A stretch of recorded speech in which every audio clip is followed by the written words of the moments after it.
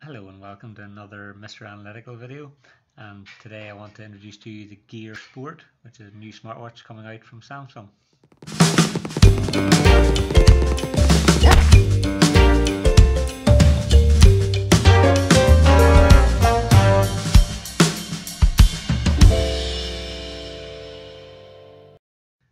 So the Gear Sport looks quite similar to the Gear S3. Maybe you guys already own the Gear S3 like myself, but I'm just going to have a look here on the website, Samsung's website, and see what it's like.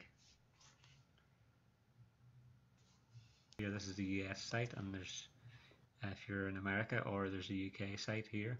So typically you'll go on, and Samsung US has this nice introductory screen when you go into Samsung, but if you're going on to another location you might have to go into the Samsung site and go down to mobile, down to wearables here, and then if you go into smartwatches and if you select see all there, you'll be able to then see the Frontier and the Classic that you may already have, and then the Gear Sport.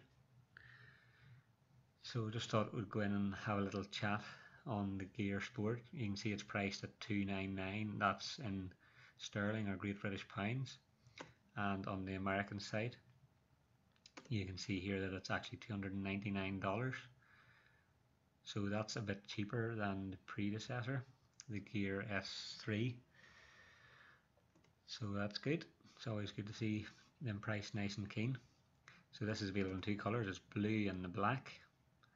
I don't really rate the watch face they're advertising here as a suggestion. So you can see all these different views. You can see at the back here we've got a protruding heart rate sensor, so that's to give you better contact on your wrist and get a better result when you're wearing the watch in activity. And at initial glance here it actually looks quite a slightly bit thicker. So this is the Gear Sport. So it's interesting that they haven't come out as yet anyway with a Gear S4. I'm not sure, I don't have any contacts at Samsung to tell me if there's an S4 coming out or if this is going to be the replacement for the Gear S3. But let's just have a look at some of the specs on there. So you can see there it's got a 1.2 inch display, and the previous display on the Gear S3 it was 1.3 inch, which is 33 millimeters, so you can see we're about 2.8 millimeters smaller in terms of the display. 4 gigabytes of ROM, which is read-only memory. That's the same as in the previous Gear S3. And you can see here there's an ad saying that basically you can pre-order and you get a free set of U-Flex headphones if you're into your music. So get motivated to move more, eat better, live a healthy life. So it really is pushing the fitness performance type watch, like a Fitbit or anything like that. It's quite similar. It's pushing you to keep progressing in terms of steps walked, floors climbed, the amount of caffeine that you intake and so on. So you can see here it says get on a healthy track. So there's your recording your calories, lets you record your calories in there. Keeps an eye on your eating habits. Then your steps and things that you've done. So there's different workouts which actually says it guides you. There's a guide app, a companion app on your phone, and that lets you work through the different exercises that it has. Now this is interesting. This is on the Gear S3 we basically had IP68 water and dust resistance, and that meant basically that you weren't supposed to swim with it or even shower with it. Wasn't recommended. Now you'll notice in one of my videos I have a video titled "Is it okay to shower with the Gear S3?" And what I found that it was perfectly fine to record or to to shower with it on. I've had the watch for well over a year now and showered with it every day, so haven't had any issue. But it wasn't really recommended, so a lot of people will still have been nervous to do that. But you can see now the Gear Sport has the advert saying here, go ahead, get wet. So basically you can go, it's water resistant down to 5 atmospheres of pressure or 50 meters. So that's brilliant, because you can go swimming whatever, you've no worries anymore. And obviously if you can go swimming, you can shower. So that's really good. 50 meters water resistance, so it means you can just really forget about your watch being on your wrist. You don't need to worry about getting it wet and so on. It seems to be pushing a wee bit on the swimming side with links to a Speedo app and so on, so that's might be of interest to some people. So you can see here that it's still going to give you, maybe you've noticed on your existing watch, if you've got the Gear S3, that if you're sitting for a while, it'll ask you to do torso twists or something to actually get active again. So obviously if you're driving, it's this saying that the new watch knows if you're driving, it's smart enough to know that when you're on the road or driving, that it won't ask you to start stretching. But I didn't notice my Gear S3 doing that either. So obviously you can do, as with the Gear S3, you can do your near field connect compatibility. It's got the Samsung Pay that you can use, which was the same on the Gear S3 eventually. It eventually came out in the UK where I am. So that's nothing new. So here now we're getting into some hard specs. So 30.2mm display, which I've said already is about 3mm less than in the Gear S3. The ROM size is the same at 4GB. Dimensions, the Frontier was 46 by 49 by 12.9. So this new one is 44 by 42 by 11.6. So it is actually slightly smaller in all the dimensions.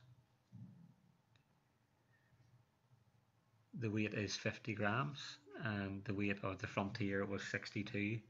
The Gear S3 Frontier was 62 and the Gear S3 Classic was 57 grams, so it is lighter at 50 grams. And again, it's got Bluetooth. So let's have a look at show all specs and see what else we get.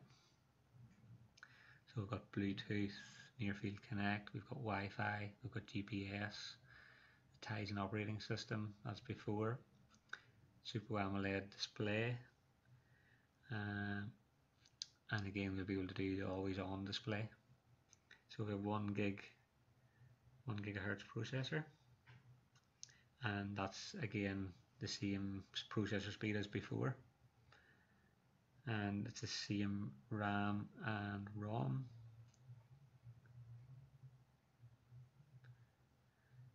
So sensors seem to be the same here. We've got accelerometer, which is your movement and speed, which can detect your steps and your floors as you take steps. The barometer then, which detects your height, so it will detect your for floor levels.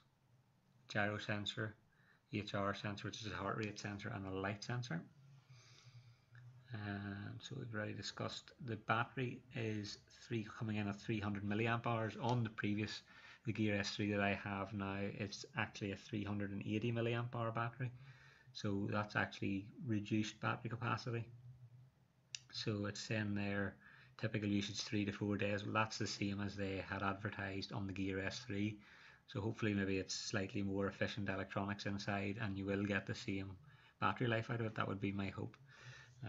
And again, low usage up to 6 days, and I've definitely proved that with the previous watch. I'm able to use it for up to 6 days if I'm not really, if I'm sitting at my desk and I don't need, my phone isn't in my pocket, so I don't need the calls come up on my watch or something. I might have it on do not disturb mode at night, and I'll actually be able to stretch the battery out over 6 days without really much effort, as long as I'm not using GPS and Wi-Fi and so on continually. So we've got S-Voice, we've got vibration, and find my phone and all the other things that we all know about. So let's go on down and see what else exciting there is, and which is not much else by the looks of it.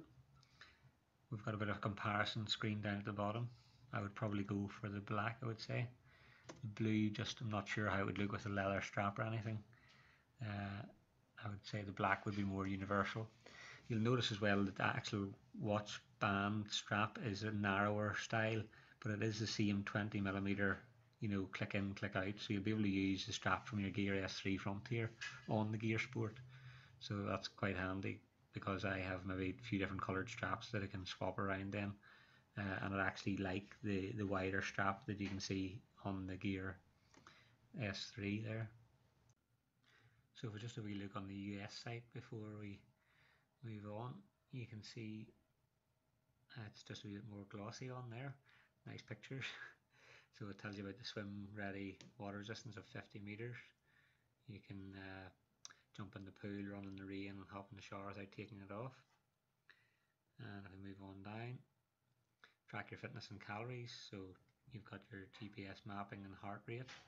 You can check your calories intake and measure your daily progress and get personal coaching from your wrist during your runs and your workouts.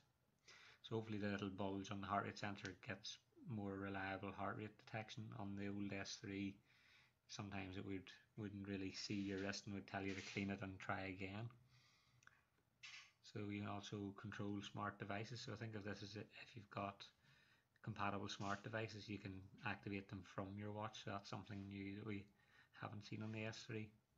Pay on the go we've already discussed. So it's the same as Samsung Pay. And here's just something that wasn't on the other screen that shows you that you can, same way as on the Gear S3, you can rotate your bezel to answer a call and rotate it anti-clockwise to reject the call. You can get your decline messages and read your text messages and reply without taking out your phone, so that's good to know that that's still the same. And then of course you've got all the other apps you can download. And it's talking here about Spotify. So you've got charge that lasts for days, as it says. So when it says days, it's talking 3 or 4 days, and if you're using GPS and heart rate and all that, it won't actually last 3 or 4 days. That we've all proved with the Gear S3. You'll get maybe a day and a half out of it if you're being a really heavy user, but as I said, you can get 6 days out of it if you're a very low user in terms of connectivity. And here of course Android and iOS compatible, as we mentioned, so it pairs with both Android and iOS, so that's good to know. 6 months of Spotify Premium, I think that, I'm not sure if that's just US specific or not. So that's it. So that's it, that's the Gear Sport. It's, as you can see, it's really geared, it is geared quite a bit to fitness, so if you don't want all that, you can probably disable it the same way as we done on the Gear S3. You can go in and disable some of the prompts and things that come up. One thing I did notice as well is that it does say that it's compatible with iOS and Android, so that might be interesting to some of the Apple iPhone users that we have. So that's it, that's the Gear Sport. And let me know, guys, what you think in the comments below. But I think I've seen enough here, and I'm probably going to pre-order this myself anyway and have a look, and then I'll be able to give you guys more information on it there. You can see the same little clip as before on the back to take the straps off here. Yeah, so I'm going to go ahead and pre-order the watch. So to do that, you just go click pre-order up in the top, and I actually want the black one. So I need to remove the blue one from my basket and select the black one. So they're both $2.99 either colour, and you can go pre-order, and you can see there it ships 26th of October, so that's in 6 days, and you get the U Flex headphones with that. One thing to bear in mind is it's $2.99 now. You've got Black Friday coming up on 24th of November or something like that. Last year I bought the watch at $3.49, but bought the Gear S3 at $3.49, and on the Black Friday you were able to buy one and get one half price, I believe it was. So just bear that in mind if you're price conscious or you're struggling maybe to reach or to justify spending this. Maybe you could actually wait to Black Friday. Not guaranteed obviously that they do the same again, but you could get the potentially one and one at half price, which you could then sell on maybe your local Gumtree or Craigslist and bring back around the say 250 to £300, which would obviously bring the price that you paid for your own watch down. So that's maybe worth thinking about. So you can see there we can pre-order, and you can just go to checkout, and then obviously I'll need to fill this all in and go from there. So guys, thanks for watching, and let me know what you think, whether you're going to go ahead and get yourself a Gear Sport, or if you're going to stick with the Gear S3. Maybe you don't think there's enough difference, or maybe you think there's a Gear S4 coming out.